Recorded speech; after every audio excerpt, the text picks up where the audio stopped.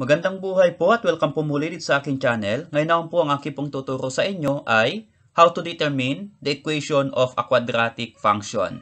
Given po yung zeros of a function. For example, number 1, zeros are 5 and negative 3. Number 2, zeros are 2/3 and 4. And number 3, zeros are 2 plus or minus square root of 3 over 2. So lahat po yan ay tuturo ko po kung paano po ma-determine ang kanyang equation step by step. Okay, so for number 1, determine the equation of quadratic function whose zeros are 5 and negative 3. So here, pinili ko po dalawang whole number. For number 2, determine the equation of quadratic function whose zeros are 2/3 and 4. So yan naman po ay fraction. And for number 3, determine the equation of quadratic function with zeros 2 plus or minus square root of 3 over 2. Yan naman po ay irrational numbers. So, paano po kaya yan ma-determine? So, tuturo ko po sa inyo step by step. Pero bago po tayo magpatuloy, click lang po muna ang like and then kung bago ka po sa aking channel, click po ang subscribe and notification bell upang sa ganun ay ma-update ka sa iba pang video tutorial na aking i-upload sa mga susunod. Sa ngayon po ay nagagawa po ako ng mga learning tasks at performance tasks sa mga susunod na lesson. Okay, so for number 1 example, determine the equation of quadratic function whose zeros are 5 and negative 3. So, paano po natin ma-determine yung kanyang equation? Gagamitin po natin yung formula. F of x is equal to x minus r1 times x minus r2. Wherein yung x po dyan ay magiging variable at yung r po ay yun po yung roots or yun po yung tinatawag na zeros of the function. Kaya, ang R1 po natin dyan, yung first zero ay 5, at yung R2 po natin, yung second zero ay negative 3. Okay, substitute po natin sa ating formula. So, f of x is equal to, yung first factor, x minus R1, ang R1 ay 5, kaya x minus 5, at yung second factor, x minus R2, so ang R sub 2 ay negative 3, kaya x minus negative 3. And then, we are going to multiply x minus 5 times x minus negative 3. Pero, i-simplify po muna natin yung x minus negative 3. So, yung first factor, x minus 5. Since minus negative 3 yun, kaya magiging plus. Ano po? Kasi negative times negative is positive. Kaya, magiging x plus 3. So, we are going to multiply x minus 5 times x plus 3.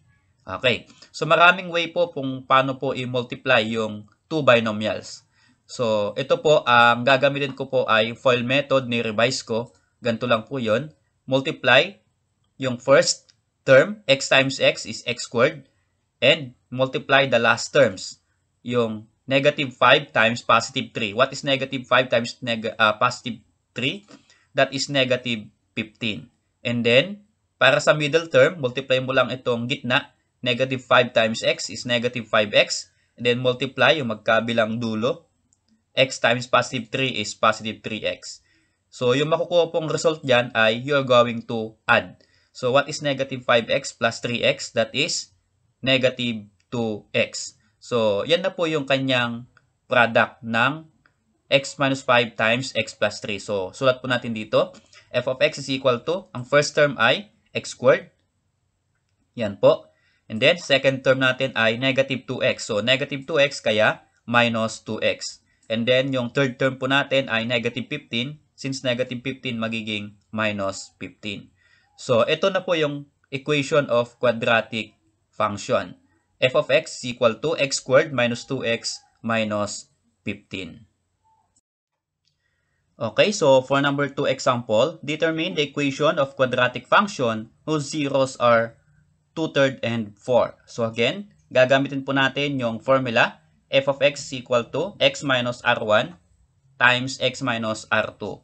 So ito po yung kanyang roots or zeros. So yung r1 ay 2/3 at yung r2 ay 4.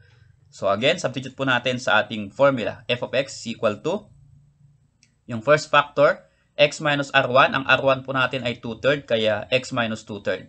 And then, second factor, x minus r2. Ang r2 po natin ay 4, kaya x minus 4. And then, we're going to simplify x minus 2/3 bago po tayo mag-multiply. Ano po? kasi may fraction po tayong 0. So, itong 3 po na denominator ay i-multiply natin dito po sa x na first term. Kaya, 3 times x ay 3x and then yung numerator na to, kaya 3x minus 2. So, matatanggal na po yung kanyang denominator. Ano po? Napunta na po sa x. And then, multiply natin sa x minus 4. Okay, so after po ma-simplify yung fraction na 0 or root, ay we're going to multiply the two binomials. So again, 3x minus 2 times x minus 4. Gagamit po kayo ng any method para makuha po yung product.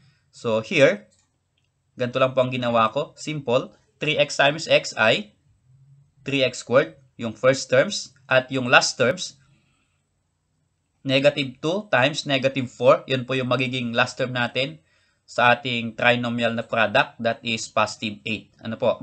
And then, para sa middle term, multiply po ulit itong gitna. Negative 2 times x is negative 2x. And then, yung magkabilang dulo, 3x times negative 4 is negative 12x. Then, you're going to add, kasi pareho pong may x. So, what is negative 2x plus negative 12x? That is negative 14x. So, yan na po yung product. Ano po? So, lagay po natin dito. F of x is equal to, first term po natin ay 3x squared. Yan, 3x squared. And then, middle term po natin ay, ito po, negative 14x.